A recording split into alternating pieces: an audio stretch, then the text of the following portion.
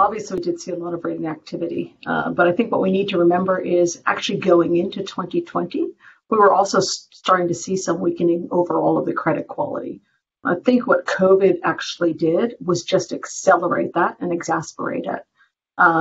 We did we huddled together and we quickly assessed some of the sectors that were going to be most exposed from, a service-oriented perspective, commodity price perspective. And we took ratings actions where we thought they were necessary. What that has actually transpired into over the ensuing months is there's been a real shift in our overall credit quality of the portfolio.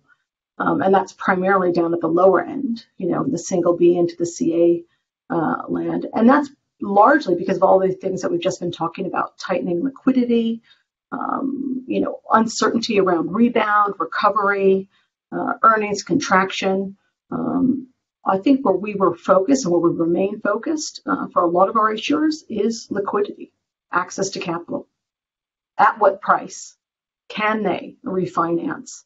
So when we look back at the ratings actions that we took, and we hear this a lot from the market that there were so many, they were actually quite concentrated at the lower end and those companies that had tight liquidity.